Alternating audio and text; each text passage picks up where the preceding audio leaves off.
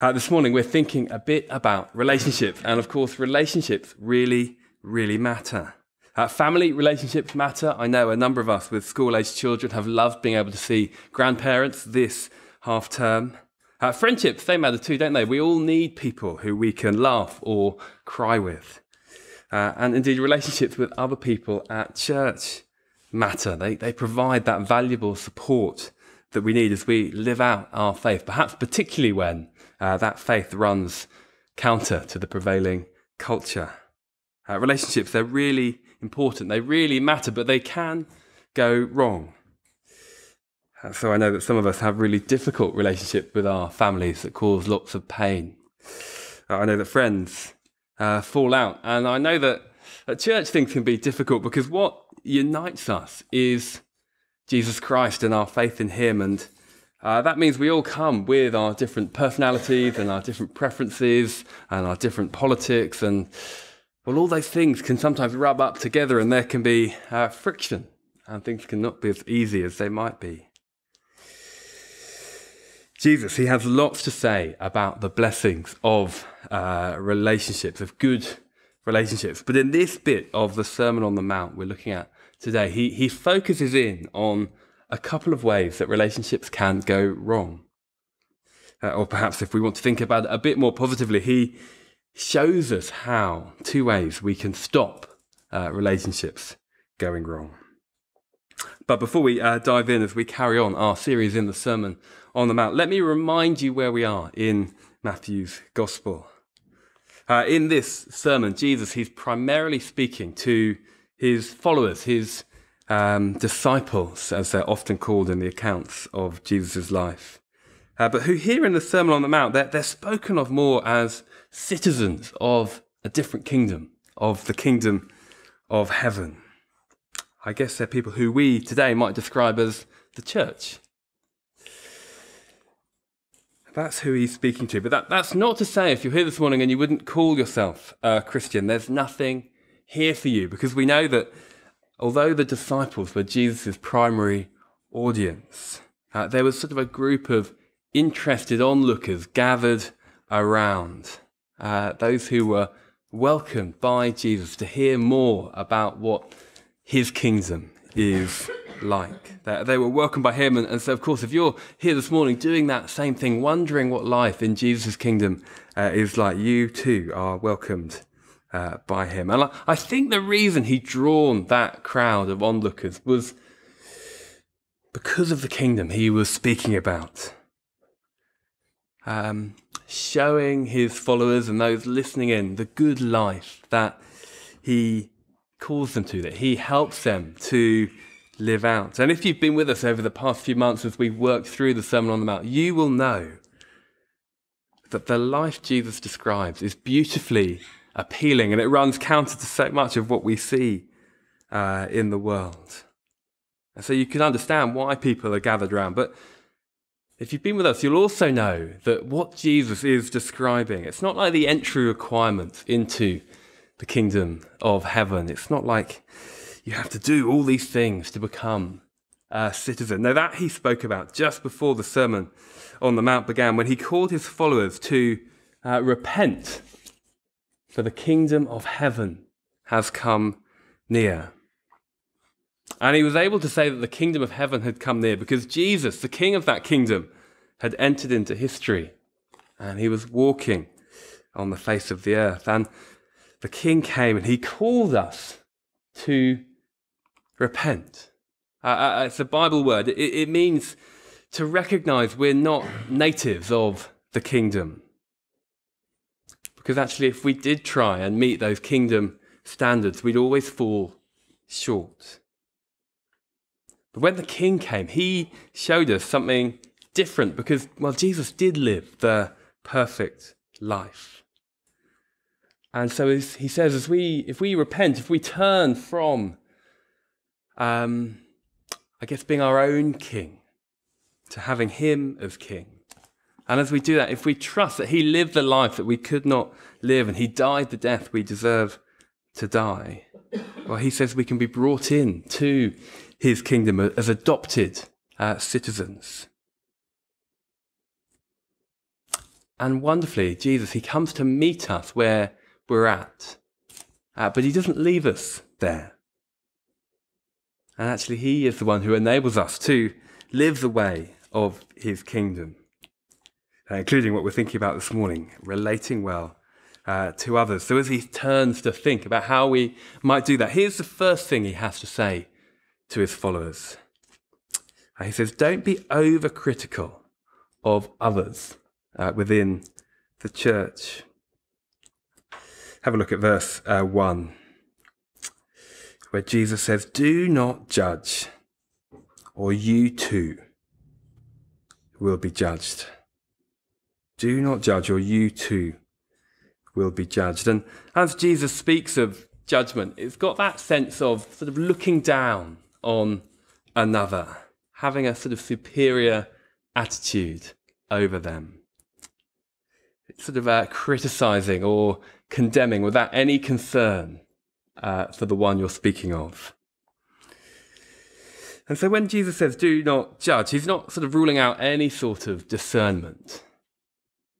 Rather, he's saying, don't be superior, don't be hypocritical in your judgment of others. And he's so down on this sort of judgment because, well, it's bad for us if we judge people like that. And it's bad for others within the church as well. And that's what he goes on to speak of in the next couple of verses. First, he speaks of why it's bad for us. Verse 2. In fact, let me read verse 1 again. Do not judge, or you too will be judged, for in the same way as you judge others, you'll be judged. And with the measure you use, it will be measured to you.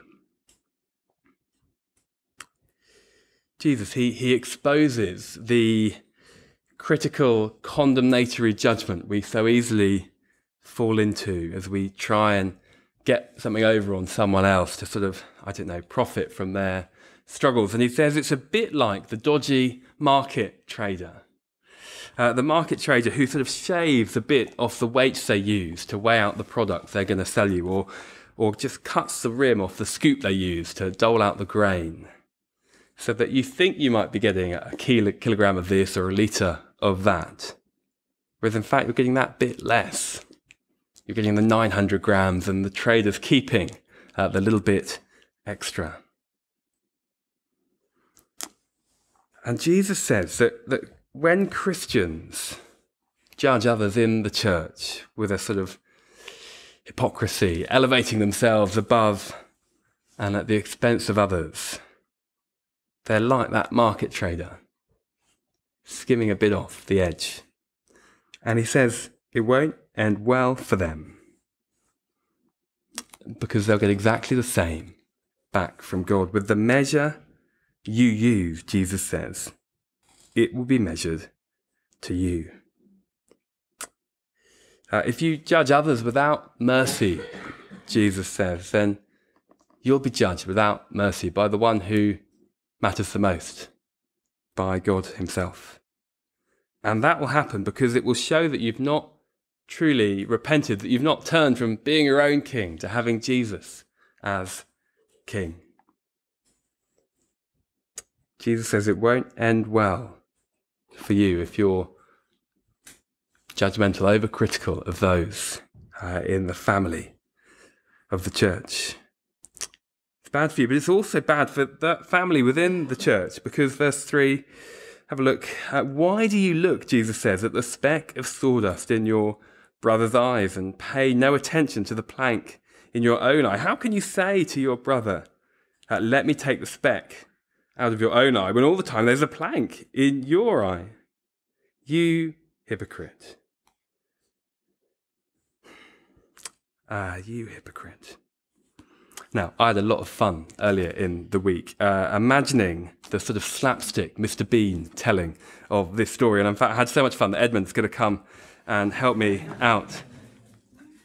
I couldn't find a plank, but I've got my trusty cardboard tube. And you can sort of imagine Mr. Bean, can't you? Oh, I think you've got a speck in your eye. Oh, there's definitely something there. I can, if you just, hang on, I can get it out if I just come in. Oh, stop it, Dave. wasn't just an excuse to beat Edmund up, I promise. Jesus, when he tells this story, he sort of he means to make us laugh. But as is so often the case, humour it exposes us, doesn't it? And it cuts to our heart, and we find ourselves laughing, and then we go, ooh. Because actually the hypocrisy of pretending you don't have any faults, that you don't have that plank in your eyes, you sort of try and help others. It's incredibly damaging because it hurts them, and it erodes trust, and it divides communities, and it means we sort of all start putting up barriers to protect ourselves. And while that's sort of understandable, it cuts us off from the help that we can be to one another, because we're always being defensive, and we keep people at arm's length.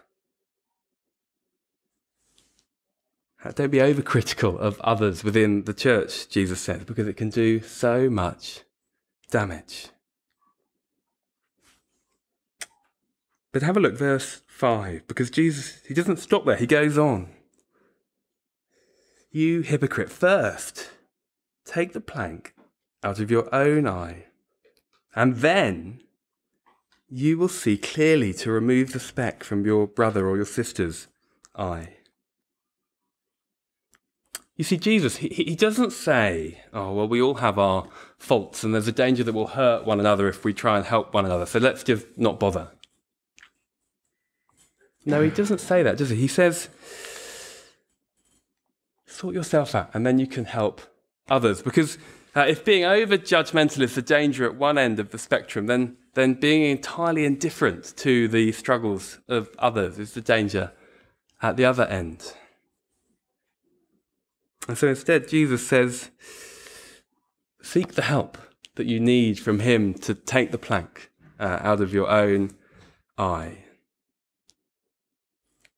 And then you'll be able to see clearly the help that others need. Then you'll be able to point others to him, to receive from him the help that you have found that he gives. Because that speck in the eye, it still matters. You'll know if you've got a bit of dust in your eye. It's really annoying. It gets in the way.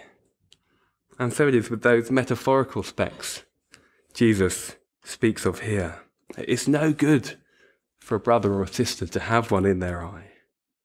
And so if you can help that brother or sister out without metaphorically whacking them over the head with the plank in your own eye, you'll be a real blessing to them.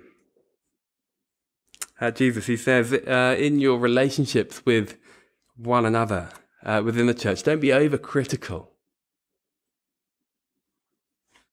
but rather judge with mercy, move towards them and help. Deal with your own problems. Get their help to deal with your own problems, that you might help them. Don't be overcritical of others within the church. And then verse 6, there's something of a gear change, as Jesus says something quite different to his followers. And he moves from saying, don't be overcritical to don't be under discerning. And this time he moves his gaze from within the church to outside the church. Have a look at verse 6 with me. Jesus says, do not give dogs what is sacred. Do not throw your pearls to pigs. If you do, they may trample them under their feet and turn and tear you to pieces. Now, when you hear Jesus speak of dogs here, don't think of the Johnsons' lovely little Bella, beautifully cute dog. Think more of a pack of wild dogs on the hunt. And when you hear him speak of pigs, don't think of the film Babe from the 90s. Rather, think of a wild boar hungrily foraging for food. And in fact, when you hear Jesus speak about pearls, which were the most valuable commodity of his day, don't think literally, because in Jesus' teaching, the pearl is often a metaphorical description for the most precious of things. The good news about him, that he came to earth to save us, to bring us in to the kingdom of heaven by living that life we could not live and dying that death we deserve to die. When you read pearls, think of the good news about Jesus Christ. But then once you've put all those pieces in place, you sort of realize that what Jesus is saying is quite shocking.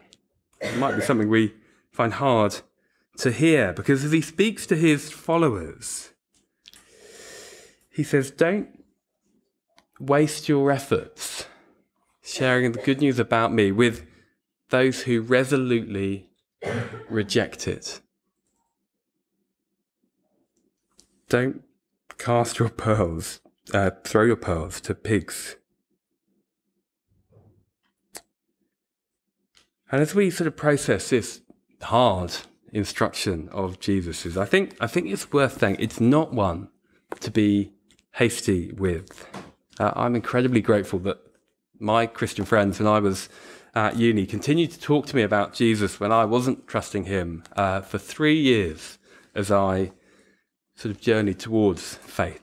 I'm so grateful they didn't throw their pearls elsewhere, as it were.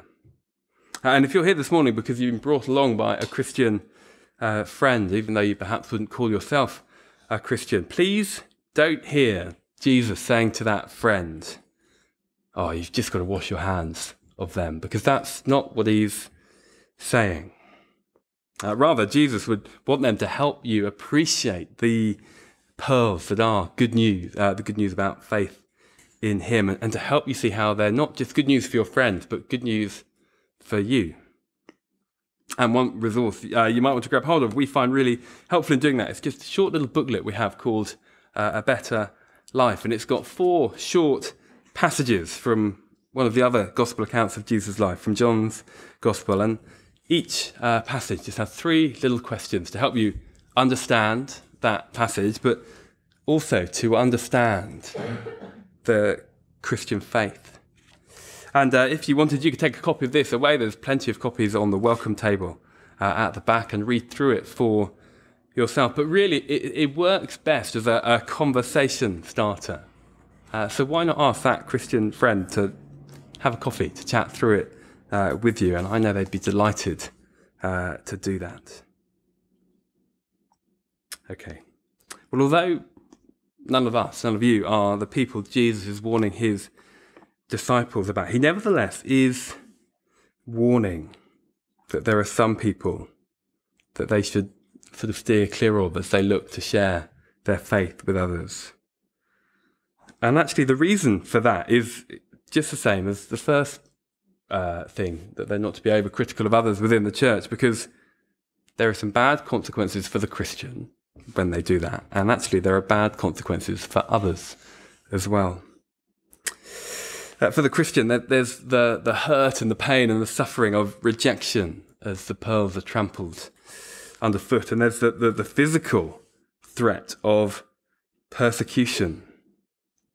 Strong words, isn't it? The dogs will turn and tear you to pieces, whether that's literally or metaphorically. And Jesus, he doesn't want his people to bring that unnecessary suffering upon themselves. It's bad for them. And although Jesus doesn't say so explicitly, it's also bad for others outside of the church, because if a Christian has a really, really bruising experience like this, then they might think twice about speaking of Jesus to someone again. And that second person, well, they might be really receptive to the good news about Jesus, but because the Christian has put their guard up and is on the defensive, they don't want to go there. And so that person doesn't get to hear. And so Jesus says to his followers, don't be under-discerning of those outside the church. And of course, none of this is easy to do. Knowing when you have a plank in your eye is hard because you can't see it. Your vision's blocked. Discerning when someone is so hostile to Jesus and the good news about him that they'll sort of trample it underfoot and hurt you in the process. That's really hard to work out, particularly when the good news about Jesus is so foreign to so many today. Which is why at the end of our passage, Jesus turns to tell us what we can do to get the help we need to navigate these situations. And he tells his followers to pray. Have a look, verse 7. Jesus says, "Ask and it will be given to you. Seek and you will find. Knock and the door will be opened to you. For everyone who asks receives. The one who seeks finds. And to the one who knocks, the door will be opened." Jesus says, do you need help working out what to do, working out where the plank is, working out who to speak to? Then ask and seek and knock. There's nothing complicated about it, Jesus says. There's no need for fancy, elaborate prayers. And actually, prayer, it's wonderfully inclusive. Beginning of verse 8, everyone who asks receives. Jesus says you don't need to be someone special in the kingdom to have access to the King. Everyone who asks receives. It's for all God's people. But the real emphasis of these verses is not the simplicity of prayer or the inclusivity of prayer, but rather how willing God is to answer prayer, for the sort of wisdom we need to see those planks and discern who to speak to. Have a look, verse 8 again. For everyone who asks receives, the one who seeks finds, and to the one who knocks the door will be opened. There's no reluctance on God's part to hear these prayers. And knowing that God will answer those prayers, I don't know about you, but I find that wonderfully encouraging to keep asking him, keep seeking him, keep knocking for him to get that wisdom that I need. But it might be that you still need persuading that this is what God is like. So Jesus continues, verse 9. Which of you, if your son asks for bread, will give him a stone? Or if he asks for a fish, will give him a snake? If you then, though you are evil, know how to give good gifts to your children, how much more will your Father in heaven give good gifts to those who ask him? Now, if anyone's wondering, I don't think any child would fall for such an obvious bait and switch. In Jesus' day, the sort of the bread that they would have had would have looked a bit like a bigger version of this pebble.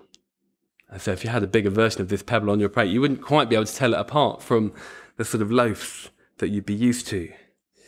And the sort of fish Jesus is speaking of, it's sort of an eel-like fish. I couldn't find any eels in the Thames this morning to show you, but you could imagine how a sort of eel-like fish wouldn't look too dissimilar from a snake. And here's the point of what Jesus is saying. He's saying not even the most practical joke-loving parent would ever try such a switch. They wouldn't pull this sort of stunt on their kids. No one wants to see their child bite into a rock. No one wants to see their child get bitten by a snake. And so he goes on to say, and again, some words that are hard for us to hear, to comprehend. If you, though you are evil, and by that Jesus doesn't mean what our minds go to when we hear that word, evil, but more that we're not natural-born citizens of the kingdom he's been speaking so much about. If people like us know how to give good gifts to our children, how much more, Jesus says, will your Father in heaven, the most natural citizen of that kingdom, give good gifts to those who ask him? Of course he will answer those prayers for wisdom. Jesus says you don't need to worry that he's going to trick you that he's going to point out something in your life that wouldn't be better to be rid of, that he's going to lead you into a conversation that's going to be damaging to you. He gives good gifts to those who ask him. He'll give us that wisdom, and when we receive that wisdom from God, we'll be able to do what Jesus speaks of in verse 12, where he says, "So in everything, do to others what you would have them do to you." So this sums up the law and the prophets. When God answers your prayers for wisdom, Jesus says you'll be able to judge others with mercy in a way that's helpful, not hypocritical. And when God answers your prayers for wisdom, Jesus says you'll have discernment in sharing the good news about him with others. And you'll know that you'll sort of be able to work out when they're interested, when they want to hear it. And for those who don't, well, actually you won't give them what they don't want, however tragic that might be for them. When, with God's help, Jesus says, we are able to do to others what you would have them do to you. And that, of course, is exactly what Jesus himself did, isn't it? He didn't do what we find it so tempting to do, which is to do to others what they've done to us, particularly when they've mistreated us. It's so easy, isn't it, to just in little ways try and get back at them. And yet Jesus wasn't like that at all. He didn't return the ambivalence he so often received with people, from people, by being disinterested in them. Or at the worst end of the spectrum, he didn't return the hatred he received with others for hatred for them, for those he came to save. No, instead, he gave the people, he gave us what we most needed as he lived the life we cannot live and died the death we deserve to die. He did unto us what he wished we'd do unto him, but didn't. And it's when our experience of that, and when our appreciation of that, and when we join the dots that Jesus actually was only able to do all that with his heavenly Father's help, when we put all that together, that becomes the fuel that we need to live this out, to do to others what you would have them do to you. Because actually, if you've ever tried to do it in your own strength, it's not something we can do. And so as we think about doing that, and as we think about relating well to others, and as we think about relating well to those outside the church, let me do what Jesus encourages us to do: ask and seek and knock. Let me lead us in a prayer as this part of our time together comes to a close. Our Father in heaven, we're so thankful that you put us in relationships, that this life is not one that we have to live on our own. We thank you for families, we thank you for friends, we thank you for our church family, and we pray that all those relationships would be a wonderful blessing to us, and that where there has been hurt and where there has been mistreatment, you would bring comfort and that you would bring healing.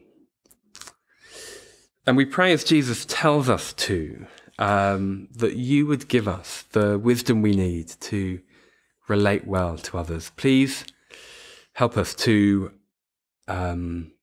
see the plank in our own eye, that we might go to Jesus to get the help we need to deal with that, and then be in a place to help others within our church family. Protect us from that hypocritical, condemnatory judgment that Jesus speaks against. Prevent us from hurting one another, we pray. And Father, we ask too that you would make those we come into contact with outside of the church really open and really receptive to that most precious of things, to that pearl of great price, to the good news about Jesus Christ. We ask that you'd spare us from the difficulty Jesus speaks of in verse 6, where actually his people have to step back and not speak of him, because we don't want to do that, Lord. We want many to come to know him, and so we pray that you might protect us from that. But if there are situations where speaking of Jesus is overly provocative, give us the wisdom and discernment we need to know when to stop, we pray. And would you please help us, not just to pray now, but to keep praying, to ask and to seek and to knock, knowing that you love to hear your people's prayers, knowing that you want to give us the wisdom that we need. Help us to pray that we might be in a place to do to others as we'd have them do to us. And we ask all these things in Jesus' name. Amen.